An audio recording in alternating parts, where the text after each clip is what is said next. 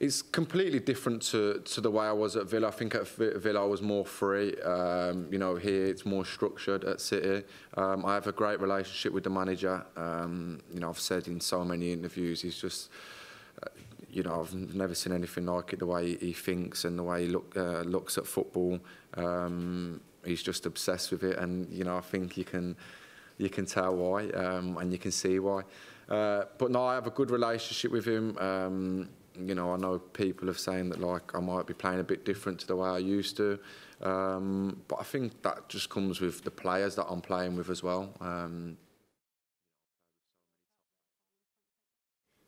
Do you know what? He's listen, everywhere I go now, whether it be family, friends, people in the street, they always say, "What's he like? What's this?" And I can't speak highly enough of him. He's an unbelievable player. As a person, he's a brilliant person. So humble for what he's achieved already. And I think, you know, you say there, could you get anything off him? I actually think I could. You know, his mindset for scoring goals is just unbelievable, honestly. And you know, if I could get that, I know. I come here and I spoke to Steve Haaland earlier, and he was saying, "Was that actually you at the back stick scoring?" Because obviously that's something that I'm probably not known for, but it's something that I want to do more often. Yeah, no, honestly, it'd be unbelievable. I remember I always said that at the Euros last year.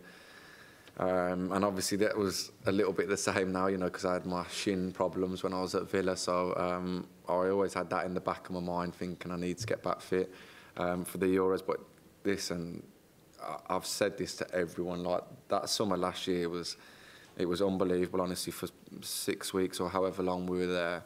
And because it was all COVID here, we couldn't really like see our family and stuff like that. It was unbelievable, and it was one of them things where you didn't realise, you know, like how good it was until it had passed, really. I want to be friends with you all. No, I can obviously see where he's coming from a little bit, but you know, I think that's just the way, you know, it is in this country.